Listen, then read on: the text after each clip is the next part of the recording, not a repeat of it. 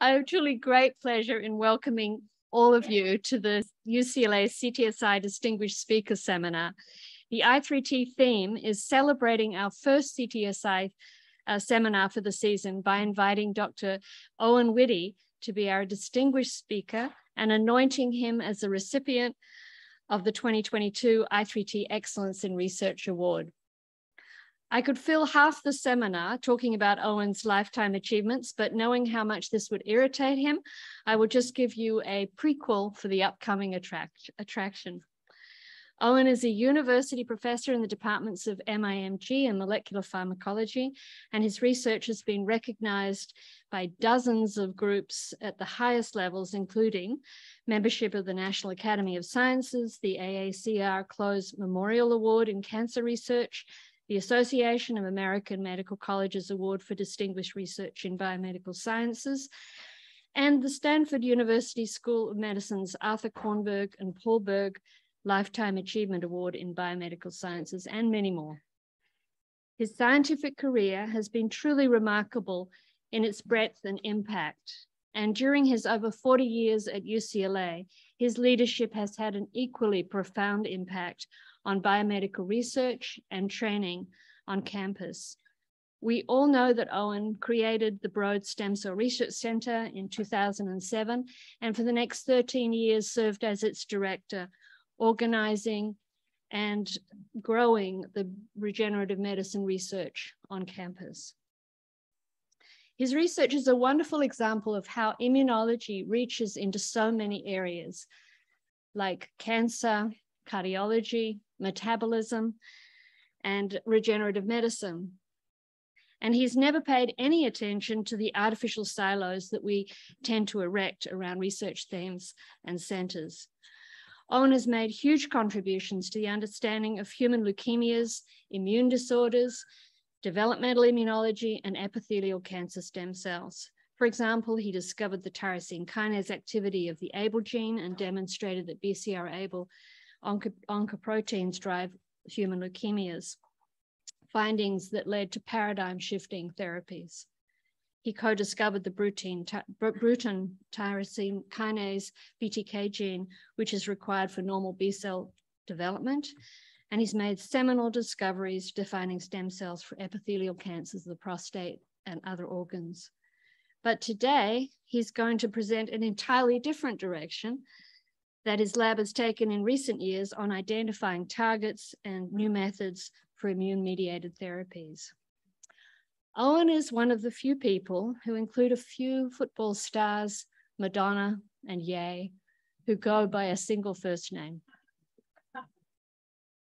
Owen, I hope that you're okay that the award I'm presenting you today also includes the redundant but appropriate name Witte. Thank you for accepting this award from the immunology community at UCLA and sharing your latest research with us today.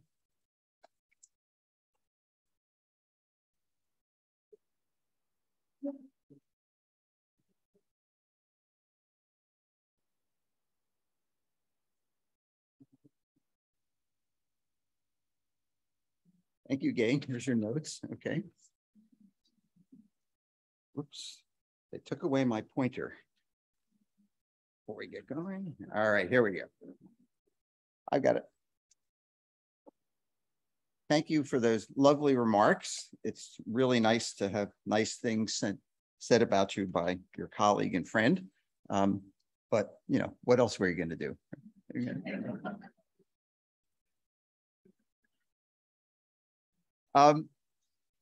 This is so great to be giving a seminar to a three-dimensional audience. The last couple of years, as we all know, has been a completely changed world. I hope that this is a great first example of in-person seminars at UCLA and not a major infection event that will cause us to cancel everything. So, all right. I'm going to tell you about work, a little bit of old stuff to give a perspective on a whole bunch of new stuff. And I hope that everyone can appreciate that we need more targets for cancer therapy in order to improve our outcomes for patients.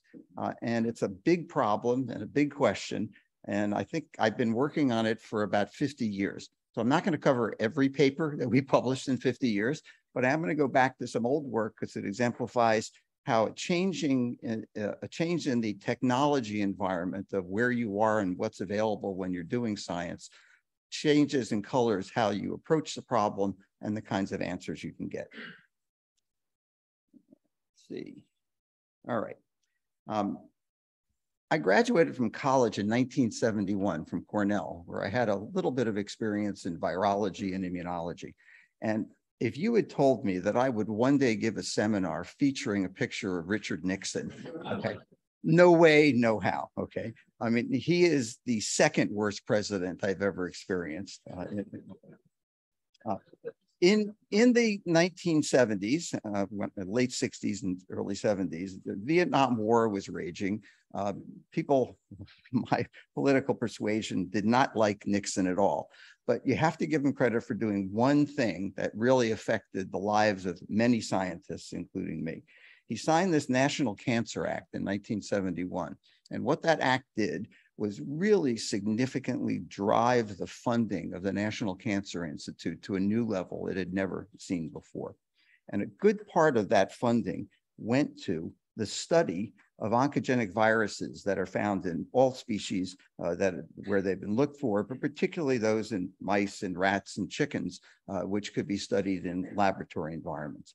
It made a big, big difference to the field, and a lot of good things came from that research. Now, when I started at Stanford Medical School, I worked with a man named Irv Weissman, which just about everybody in this audience will recognize the name. Irv, then not so famous, an assistant professor struggling to get work done and get tenure like other assistant professors, was working on a particular viral system, and he asked me to think about working on it with him. The Maloney-Murine sarcoma leukemia complex of viruses. Now, this diagram summarizes about 30 years worth of work, mainly not mine, but others.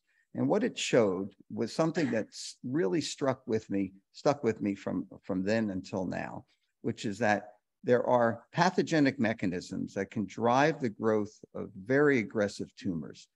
In this case, inoculum of this virus, within a week to 2 weeks, very large tumors occur in the flanks and muscles of these animals.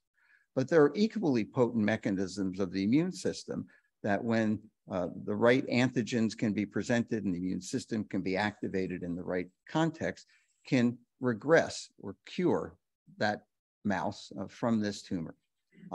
This led to what I've been working on for the last 50 years, which is if we could understand the pathogenic mechanisms in concert with understanding the immune response, we would have a much better way to treat cancer. And that's pretty simplistic, but it's a simple, big question that stayed with me until today. As you'll see, we're still trying to figure out the pathogenesis and at the same time, mechanisms of immune attack.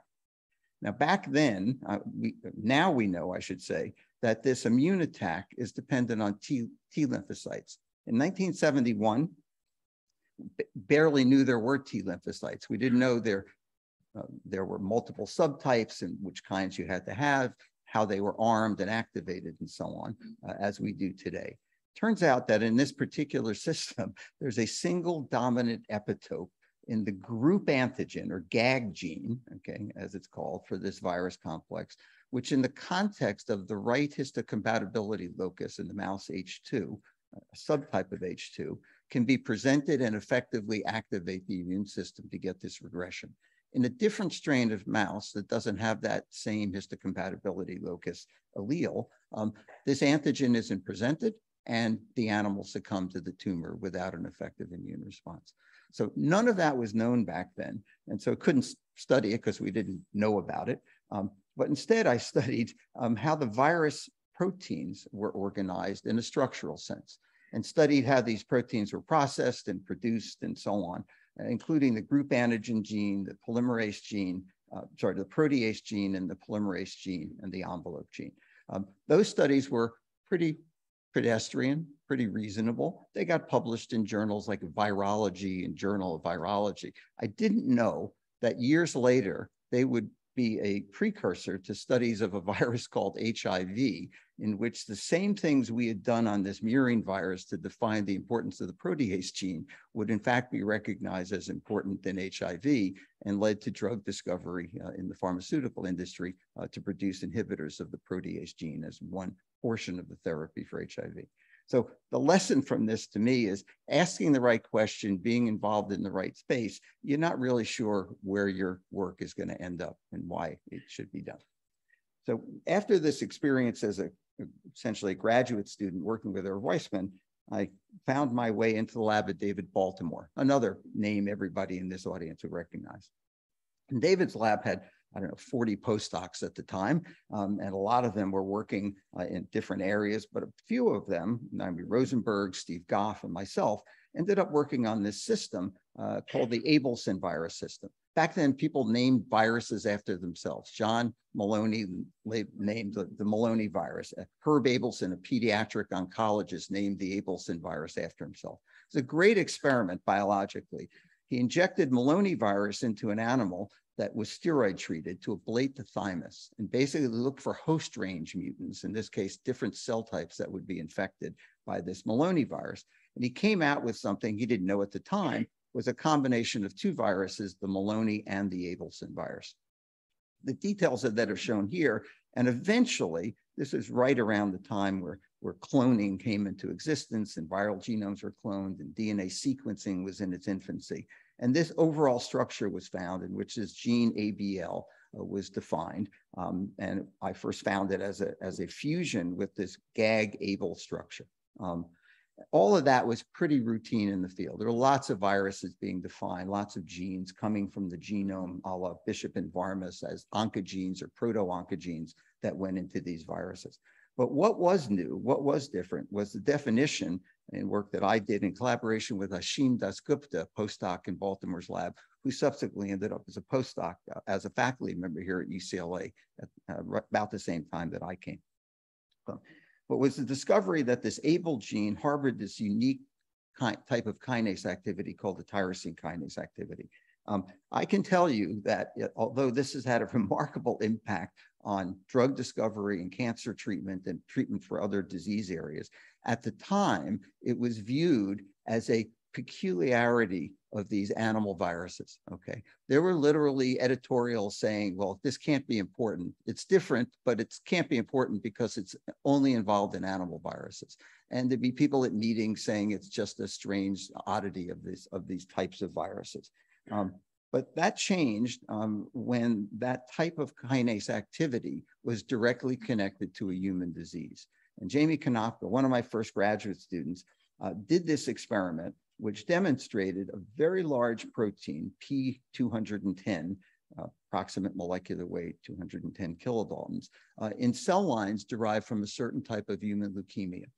He wasn't looking for this. What he was looking for was a cell source that would have a lot of the cellular Abelson protein so we could isolate it and study it as an enzyme. This was a completely fortuitous discovery on his part, but he quickly figured out the details. And this work, as well as work from multiple labs like Eli Kanani, Nora Heisterkamp, and John Groffen, led to this overall picture of the connection of this specific kind of kinase to a human disease. And what's striking about it is that in this case, it's not a virus which has caused a rearrangement of genetic material. It's a chromosome translocation discovered by Peter Knoll almost a decade earlier, leading to this two-part protein again. In this case, it's a gene called BCR, which is stuck next to the ABL kinase. Right? Again, highly activating the kinase and connected to the biology by structure. I won't show you all the data, lots of papers. Basically, the key feature that we had to show was that this particular molecular entity, encoded by a 9 kilobase cDNA, could carry the biological information of this event. And we showed that, we in this case being mainly Jamie McLaughlin, my wife sitting over there, who was able to clone this 9 kilobase cDNA at a time when there were no kits. You couldn't order up clones anywhere, okay? You did it all from scratch. And it was really a beautiful piece of molecular biology that she conducted. And then we had to get it sequenced. All right. Now, today, people in my lab, they send out stuff to get sequenced all the time, and thousands and millions of base pairs are being sequenced every day here at UCLA. It wasn't so easy then. The way we had to get this thing sequenced was we had to collaborate with my former lab at MIT at the time, David Baltimore's, with a technician, Mike Paskine, who was one of about 5 people in the world who could do Maxim Gilbert sequencing. I bet you half the audience doesn't even know what that is, okay? A chemical method for breaking DNA into fragments of defined length using radioactive tags and so on. So anyway, this 9 kilobase cDNA, which had a particularly GC-rich front end, making it very difficult to use dideoxy sequencing, was sequenced in collaboration with Dave Baltimore's lab and published. And then we were able, and again, the we is Jamie and other folks in the lab, to build viruses that contain this cDNA and introduce it into naive cells and generate, again, many forms of leukemia, showing that this was the motive force behind this kind of biological event. All right. That'll come back in the seminar several times. The idea to define the pathogenesis by isolating the genetic element and transferring it into new cells to create a new biology. That's key to everything, because then you're allowed to say this was a part of the pathogenesis. It's not associated with it. It's not correlated with it. It creates the pathogenesis. Those types of studies led others, particularly Brian Drucker, Nick Lydon, to lead drug discovery efforts at pharmaceutical companies like Novartis that led to the drug imatinib, as shown here, Gleevec by its trade name, and now 5 or 6 other drugs that are, I think, in combined sales, something in the $20 billion a year worldwide range, but literally curing patients with CML, or at least prolonging their lives by decades in many, many cases. So this is a great example of sticking with the problem and understanding pathogenesis in order to lead to effective new therapy. Now, while this work was going on, we made the observation that these genes, the ABL gene of the mouse virus and the ABL gene of human CML, were particularly good at in vitro transformation of lymphoid cells, right? And it led to a hypothesis, which turned out to be completely wrong, okay? But it led to a good experiment, that there should be kinases of different cell types within the hematopoietic system that were responding to the activity of the BCR-ABL gene product, and that they were the conduit for the information that changed how the cell grows. So we looked for kinases that would be lineage specific, okay? One of the kinases we found is Bruton's tyrosine kinase. Again, fortuitous discovery by being in the right place, looking the right way, and not letting it slide by you. And the only kind of intelligent thing we did to focus on this kinase, one of many that were cloned out of these populations of cells, was to look away from the kinase domain to the other parts of the kinase, thinking that they may give us some specificity or idea of connectivity. And they did. And this kinase has an what we now call SH2 domain and an SH3 domain. And those are protein-protein interaction domains that are very well known and very well studied. But it had a region upstream of that, which at the time was completely unknown to its function, but had some homology to a region within a gene called plextrin, okay, which gave rise to a protein association domain called the plextrin homology domain. And the reason is because the plextrin gene actually has 2 of these regions within the same gene, okay? And that's all that was known about it.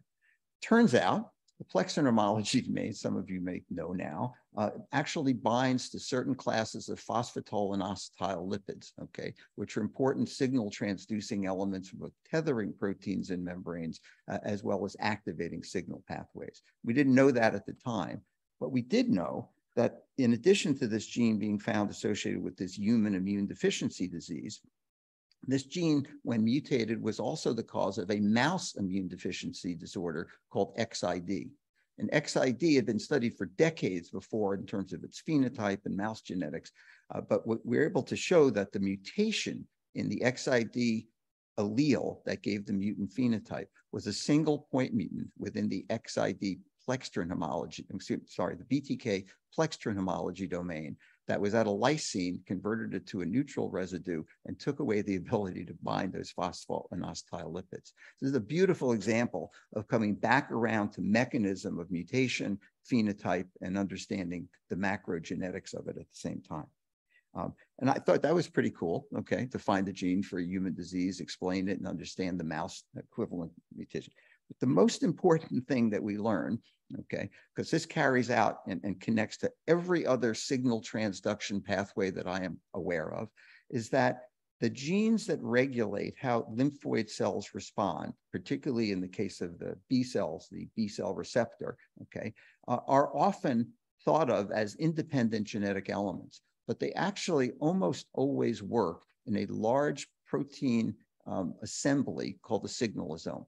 And this was one of the best examples of defining that signalosome, not just physically by isolating the protein aggregate, but by the fact that BTK, Blink, PLC gamma, and PLC beta, okay, are all genes which, when mutated for loss of function, give the same macro phenotype in the mouse, okay? So this was a combination of both physical data and genetic data over several years, showing this idea of a signalosome and concerted genetic action of all these proteins. That's probably the most important legacy of this in terms of fundamental biology.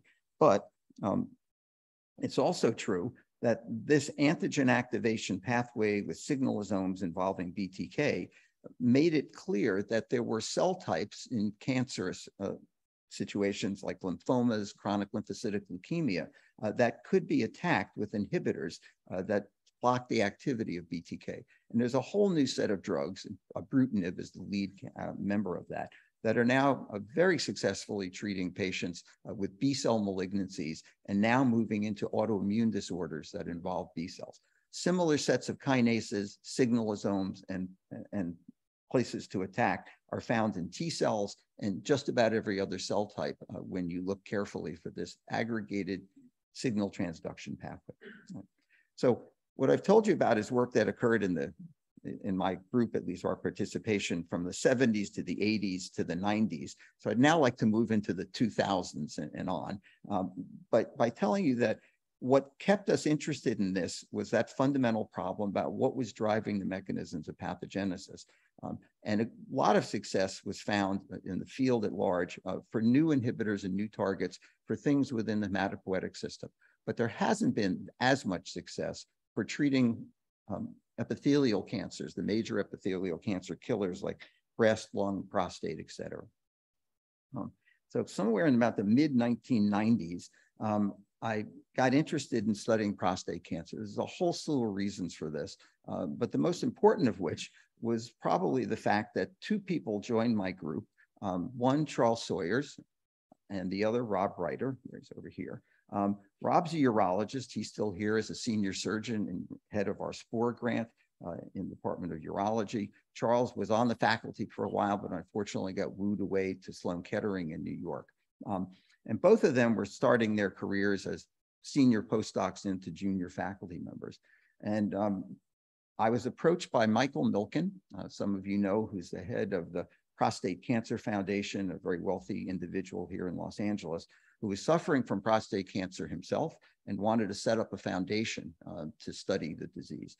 And he came and tried to basically entice me to work in the area of prostate cancer. Well, I didn't want to get started in a completely new field unless I had some company, and the company was Charles Sawyers and Rob Reiter, both for their just general smarts and also because Rob, being a urologist, we'd have access to tissue. So set out in a new direction. And we did two things. One, as you can see in this first paper, is that we created models. There were relatively few models to study prostate cancer in the mid-1990s. And we began to look for targets for therapy, but also targets on the surface of cells that we could use to isolate and understand subpopulations of cells in the prostate. And one such antigen is prostate stem cell antigen. This combination of some models to study the disease and one surface antigen was enough to form a company, okay? A company called the Genesis, founded by Ari Beldegren, myself, Charles, Robb, and others, which went on to great fame and fortune here in Los Angeles. And prostate stem cell antigen was an initial target for development.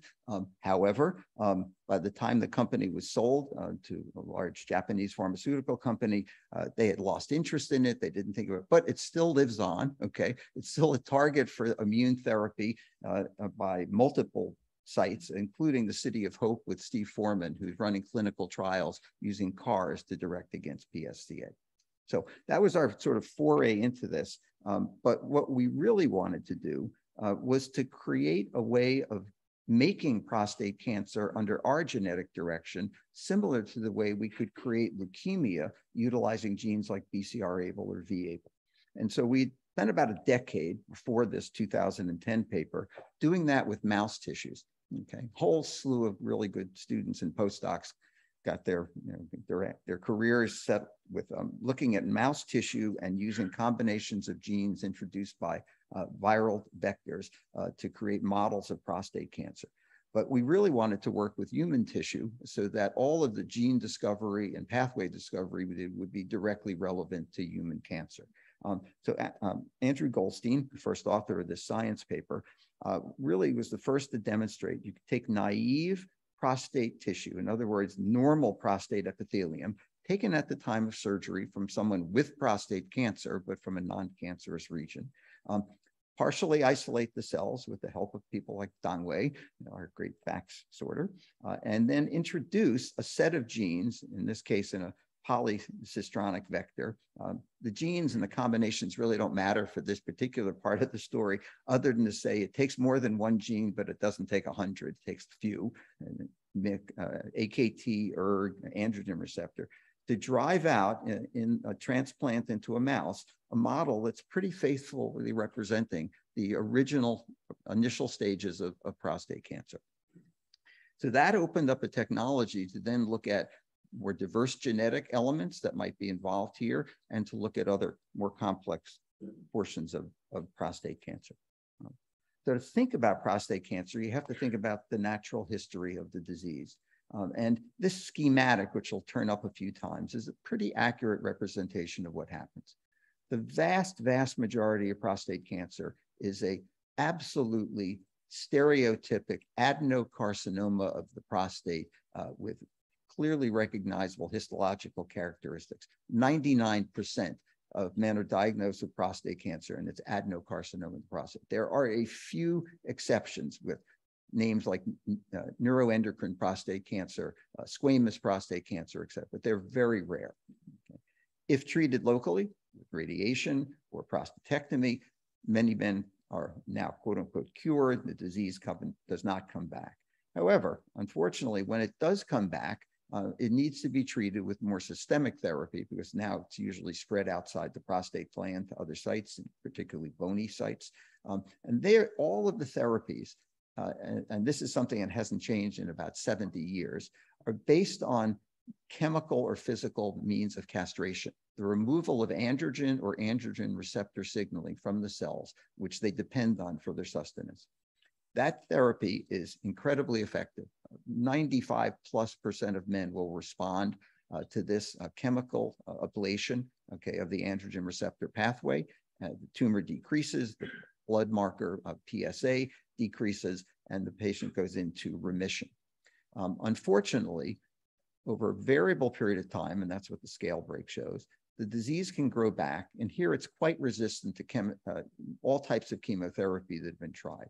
And this is really where we need new types of therapy or to prevent this transition. And that's what I'll talk about for the remainder of the seminar. Another important event catalyzed by the Prostate Cancer Foundation and Michael Milken's charity was the assembly of two very large teams to study advanced prostate cancer. One team was called the East Coast Dream Team. Another team, and that team was led by Arul Chennaiyan and Charles Sawyers.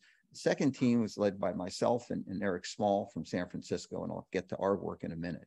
But one of the big outputs of the East Coast Dream Team was a massive analysis of biopsy material looking at from late stage patients who had recurred after surgery and after initial treatment with anti-androgens for the types of genetic changes shown here on the left against the number of patients, and to ask simple question, what were the recurrent or most common mutations and what combinations did they occur in? Clearly, as you can see in the red bar at the top, the androgen receptor far and away in prostate cancer shows the greatest degree of genetic variation. It's not uncommon to see this 50 or 60%.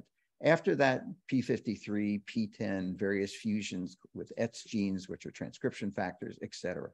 But the big picture from this is not how things are similar, but how different they are, okay? If you go down any one of the columns, you can't find another column that precisely matches it, okay? So there's great diversification during this process, okay, of cancer recurrence, resistance to therapy, and regrowth, okay? So how do you treat that, okay? When it's highly variable, when no two patients are the same, what treatment can you come up with that's going to be effective for a large fraction of the patients? At the same time that work was being gathered, the West Coast Dream Team, and here's the multiple universities that were participating. It was really quite an interesting way of doing science. It wasn't even the same as a program project grant where you integrate people who have already been working. This were people who had never really worked together, just coming together around this big problem. And our West Coast Dream Team decided to do the following experiment. It was basically get these biopsies, evaluate them, look at gene expression, and try to derive from the gene expression data, sophisticated RNA, DNA analysis, whatever we could dream up, some common pathway to allow us to try new agents in clinical trials. Okay. Well, so my part of the job was to look at these biopsies with our pathologists, Jyoti Wang, George Thomas, and then try to, say what we could learn. Well, you don't have to be a pathologist to look at the adenocarcinoma, this thing in the middle, and the small cell neuroendocrine carcinoma here to realize that there were a variety of histological phenotypes. And in fact, the most important findings came from the first sets of biopsies in which there was a mixture of these histologies all in the same biopsy. Okay. What that tells me as a biologist is that we have a very dynamic system, that we're observing a snapshot in time of what should be a motion picture, and that to really understand this, we're going to have to understand something about the kinetics and rate of change of things, not just how A is different than B. Right? And that became our major goal. So going back to this diagram again, this initial picture of what prostate cancer is, starting out in vast majority adeno, now has to be modified as we come to this level here, where patients are resistant to all of the anti-androgen therapies. And there's some number, and this will vary from group to group and who did the biopsies and which pathologist, but a very significant fraction show these what we call small cell features, atypical neuroendocrine. It's got about 20 different names, but what it really means is a really bad, aggressive kind of cancer. And the fact that 20 or 30% of the biopsies are called that, but we already know that they're often a mixture, simply tells me that it's probably 100% of the patients, because we've only biopsied one metastatic site out of the dozens or hundreds that occur in each of these patients post-castration resistance therapy. So what to do about this? Well, people started thinking about, well, how does this happen? Do you start from an adenocarcinoma cell and then differentiate under the pressure of oncogenic stimuli and then up with these small cell carcinoma cells here? Or maybe it's something different. Maybe there's a cancer-like stem cell that's lurking in the population that's labeled adenocarcinoma, but it changes into these cells as the adenocarcinoma cells are killed off and become resistant to the castration therapy. I'd say that all of these models are still possible, okay? But right now, most people are favoring that it's actually a differentiation or dedifferentiation, as you'll see, from the adenocarcinoma into these intermediate and final states. But I think the jury's still out on some aspects of that. In a very busy field, this observation of this different kinds of histological prostate cancer has brought forth dozens of papers talking about genes like SOX2, EZH2, really interesting gene, FOXA1, transcription factors that will regulate large numbers of sets of genes and regulate other transcription factors to induce the kinds of developmental changes we're talking about. Each of these papers could be a whole seminar. This one is particularly interesting because not only are loss of function mutations, but specific point mutants able to carry out transcriptional changes that are associated with these final types of events. What we decided to do, and the imperial we in this case is Jin-Wook Park, former postdoctoral fellow and now on the faculty at Duke, along with a cast of thousands, including particular help from Tom Graber's lab on the informatics, was to develop a model system, again, in which we could convert normal epithelium of the prostate into these very, very aggressive types of cancers with a defined set of genetic information. So it's the same experiment I was doing back in 1980, and it worked in the 90s, and it's still working now, okay, which is to create the biology under your control rather than observing it retrospectively from tumor-derived samples.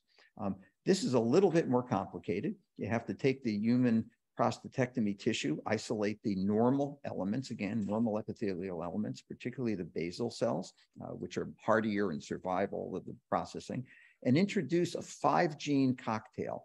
It's MIC, a well-known oncogene that's important in all kinds of cancers. BCL2, gene we added to maintain cell viability because oncogenic stress can kill a cell as well as cause it to grow.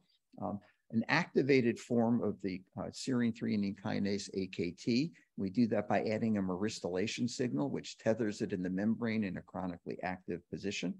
And 2 very important gene manipulations here. There was a lot of data in the literature saying that these very, very aggressive small cell cancers with neuroendocrine features almost always had lost either expression or function of RB and P53, all right? Not one or the other, but almost always both. So we created a knockdown of RB and used the dominant negative form of P53 to achieve that genetic outcome, that phenotypic outcome. All of those genes need to be introduced into the cells simultaneously, hitting the same cell to get the transformation outcome. We use the lentiviral transduction in this case, place them in an intermediate organoid culture, and then transfer them into an immune defective mouse xenograft. And what Jin-Wook got was really quite spectacular, to be honest with you. I really didn't think this was going to work, but it really worked beautifully. When you have all 5 genes together, you get these super aggressive tumors growing out, and they have both the small cell phenotype by histology, but they also have these neuroendocrine markers, NCAM, chromogranin, synaptophysin. So like the jackpot experiment. It's incredibly reproducible. He can do this over and over again with these viruses, and now other people in the lab have shown it as well. But if you leave out a gene, which is something we can do because we created the genetic mischief, okay, and you leave out BCL2, you don't really change any of that, except the efficiency of the event is a little bit lessened because too many cells are dying of initial oncogenic stress. But if you leave out different genes, like here leaving out RB, or here leaving out the P53 dominant negative, or here leaving out the, oh, you know, there's a mistake in this slide. I've shown this slide about 500 times. I never noticed that this minus and this minus were the same. That can't be right, okay? Nobody caught that. Nobody told me this after, how many years have I been showing this? Since 2018, obviously. If you leave out a gene, okay, of the remaining genes, like minus RB or minus P53, you don't progress to the small cell phenotype. You stay as the adenocarcinoma histology, and you have very limited expression of these neuroendocrine markers. So this said to me that it was a really important step forward to knock out P53 and RB to get these developmental changes in the nature of the tumor. And that's shown just beautifully here by the technique of ATAC-seq. I won't go over it in great detail, but the larger the bar means a greater number of changes between any pairwise combination. And basically, when you leave out P53 and RB together, you have a dramatic change in the number of accessible or not accessible sites in the genome of these cells, okay, saying that they are major regulators of chromatin instability or change in this system. All right, so we knew that. What else should we do? Well, I told you already that kinetics is going to be really important here. So since we control the transformation, Others in the group, particularly Olga Chen, here in the audience, along with the rest of my group, which seems to only sit together and they all ate their lunch at the same time, I noticed, did this really big, difficult experiment, which is to make these transformed events through the organoid stage, set up lots of these xenografts, and then sample them kinetically across a 10 or 12 week period, okay? A lot of work, a lot of tissue taken, a lot of data generated, and apply techniques like RNA-seq, ATAC-seq, and eventually single-cell RNA-seq, and get a lot of help from Tom Graber's group in the analysis of this data. And it comes to a really interesting and important finding. I should have mentioned earlier that in addition to Jun-Wook showing those changes in a prostate, he could show that the cells that we evolved in those transformed models were also nearly identical or very, very close to RNA expression from cells of small cell lung cancer. So a completely different tissue type, but with a very aggressive, similar histology tumor, were also closely related to the outcome from prostate. And he could take normal lung epithelial cells with the same set of genes and drive them to the same small cell phenotype. So what Olga showed with her data, in collaboration with the Graber lab, is that you start over here, okay, with the normal prostate, okay, in the light blue, and then migrate in this direction by this PCA analysis. And if you look at the green, which is lung tissue and lung cancer into more aggressive lung cancer, they come to the same general area. So this is sort of the evolution of a set of RNA gene expression data showing this convergence phenomena really quite nicely. And in this case, in all this experiment, over this time frame. Okay. Well, there's a lot to do here. And I can just show you a couple of pieces of data, but there's almost an endless amount of data to be analyzed. If you look again over this time course from the basal cells to the organoid stage, the transition to the endpoint, you get an array of different transcription factors displayed here in a graph with name I can't remember, but the length of the line is an indicator of the dosage of the gene measured at the RNA-seq level. And of course, the names are what they are, and the boxes are there to exemplify that some of these are well-known names in this field of cancer biology, like ASCL1, one-cut, SOX2, which I already mentioned, NeuroD1, POOF3, and OLIG2, and so on, to say that the representation of transcription factors along this time course is emulating what's seen in the naturally occurring cancers. Okay.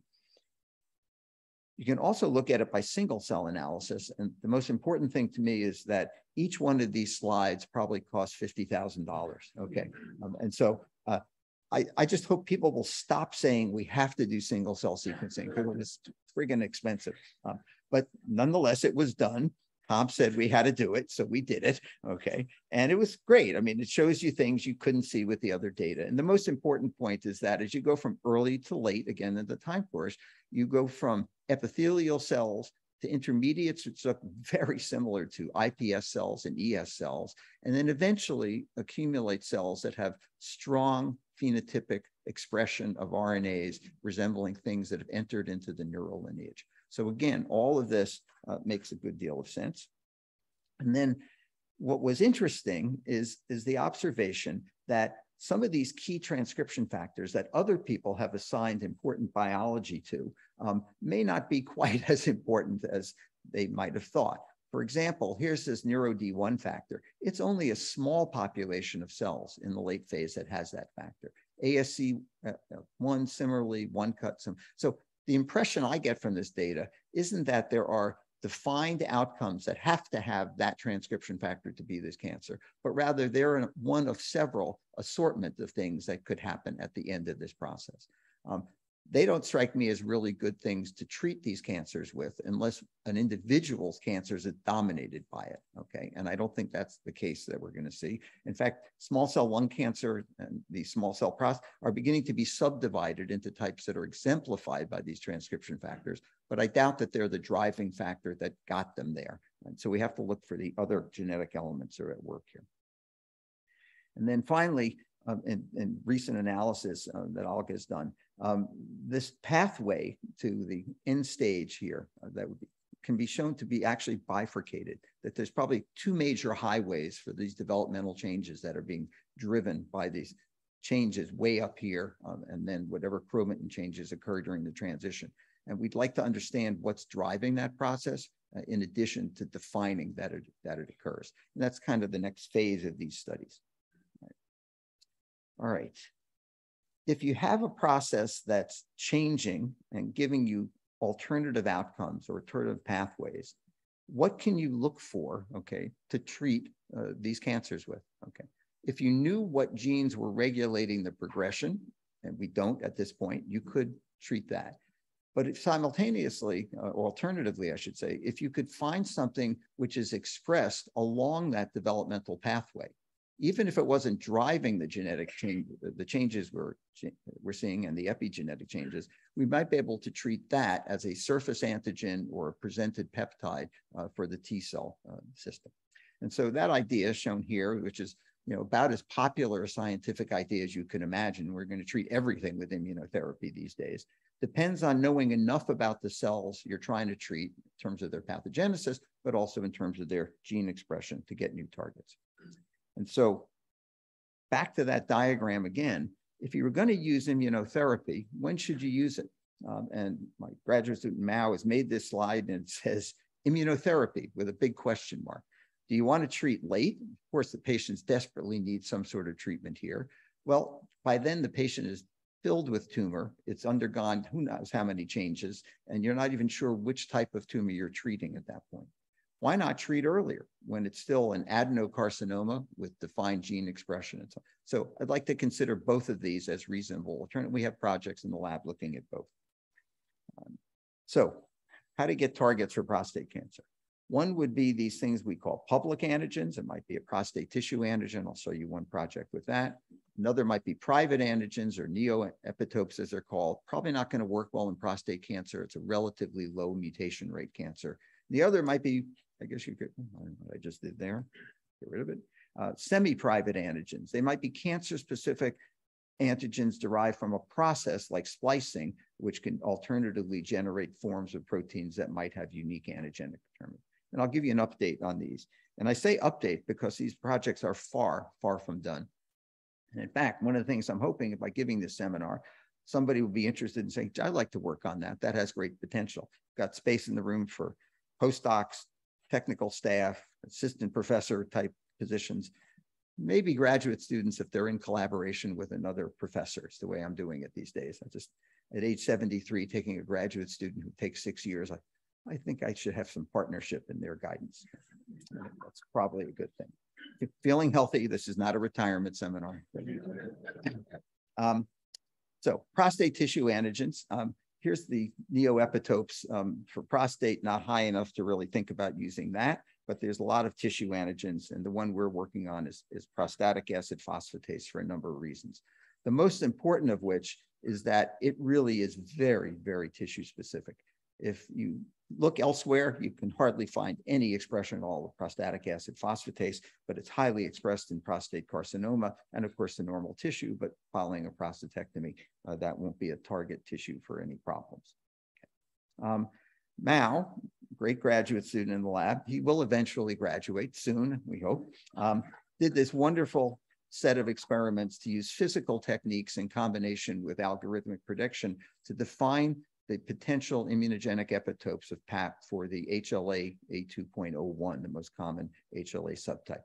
That's published. I'm not going to go into the details, but the take-home message is it's good to use multiple techniques because they don't all give the same answer, but the aggregate sum of the combination of techniques gives you a more complete set of peptides to work with. We also had to now face the difficult task that finding a TCR for a specific peptide antigen is a tough job. There are billions and billions of different TCRs trying to match in its repertoire of T cells, trying to match the universe of antigens that might be presented from infectious agents that we've evolved. To find that, we've used more common techniques like activation markers like CD137, and also a technique we developed in our lab called ClintSeq. This is just a summary of God knows how many people's work over how many years. I don't even want to think about it, but more than a few people and more than a few years to go from donor blood to sequencing to candidate TCRs that we could evaluate for potential use in reacting with PAP. One of these TCRs, I can't remember which one, 156, somewhere in here, there it is, okay? In addition to showing release of interferon upon stimulation with antigen peptide presentation, also showed a really modest amount of cytotoxic behavior in those direct assays. So we know we needed to improve that. And Mao went ahead and did we call poor man's mutagenesis by just changing residues in the third complementarity determining region of the chains of the TCR, and a very small scale mutagenesis with alanine scanning or changing, converting polar nonpolar residues, and actually came up with some mutants that improved, or a mutant that improved the activity of the cytotoxic event, here shown in purple compared to the initial TCR we isolated in green. Still not good enough to really think about this. Could you treat a patient with this TCR? So to go further with this, we teamed up with the lab of Chris Garcia at Stanford, who's really just a whiz at sort of biophysical and molecular technologies to improve how antigen receptors, both antibodies and TCRs, work. And he previously published a really nice paper on something called catch bonds. Now, I couldn't do justice to the biophysics involved here, but the idea is that upon initial interaction of a T cell receptor with a peptide presented in the MHC cleft, it's not really just like a lock and key mechanism. That's the initial way that it starts, but it can be the induction of allosteric effects that actually change the shape of the complex in such a way that the reverse reaction, the separation of the TCR from the peptide presented in the MHC, is now much resistant. And so you enhance the overall affinity by decreasing the back reaction of the complex. And that's what a catch bond is. And so we've been collaborating with the Garcia lab to look for catch bonds that would improve this TCR, and in fact have found them. And I think the first set of experiments gave several candidates that look really good. Here's the original TCR, and this is again interferon release. Here's the mutant that Mao made. It's better, but we know not good enough. And then here's a couple of these catch bonds that we're continuing to evaluate for cytotoxic behavior and so on. So that's the plan, is to take the remaining TCRs that we have, as well as this one here, and try to amplify their activity until we get something that has sufficient cytotoxic activity that it's worth going through sort of preclinical validation before considering using it in patients. Okay. Well, we need a lot more targets for TCRs, and in the last few minutes, sorry, going over, out of practice.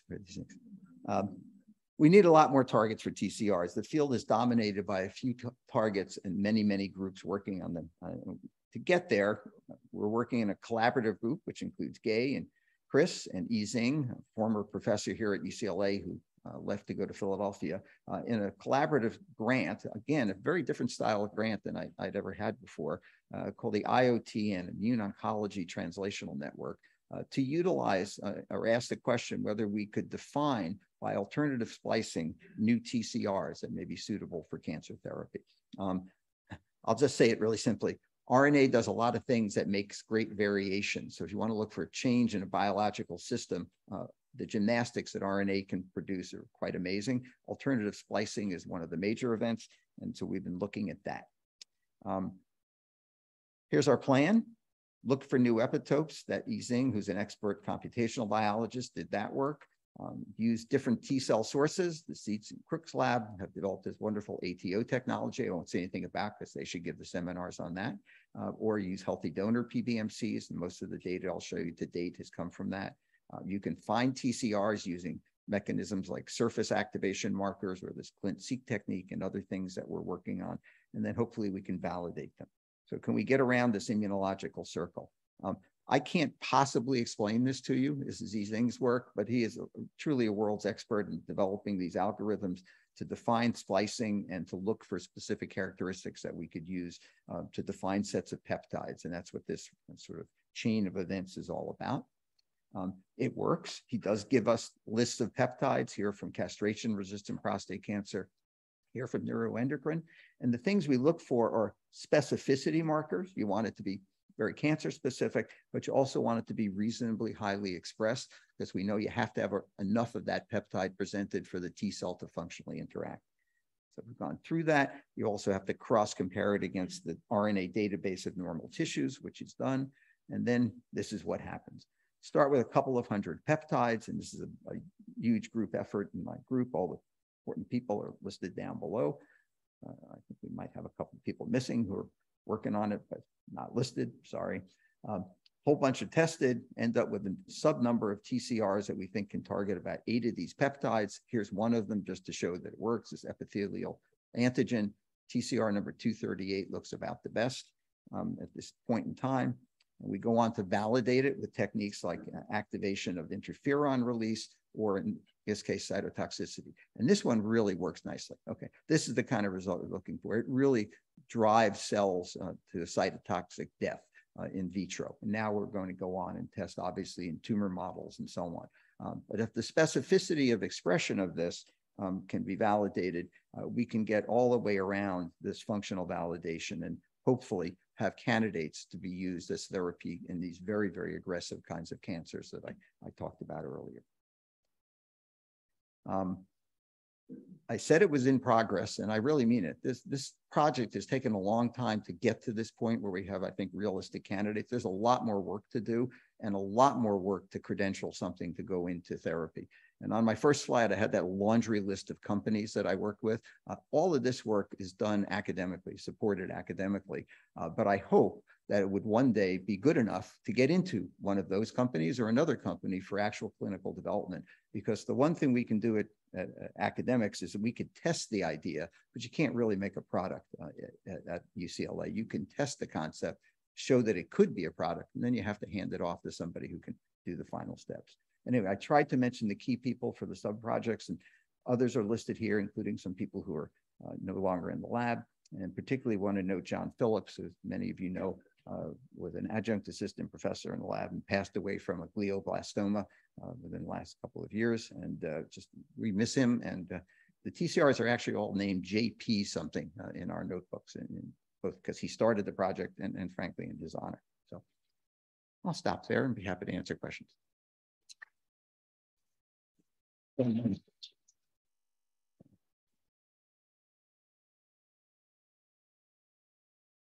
And if any of you in the audience want to ask a question, you will get thrown this blue cube, which I've never seen before, but apparently there's a microphone in there.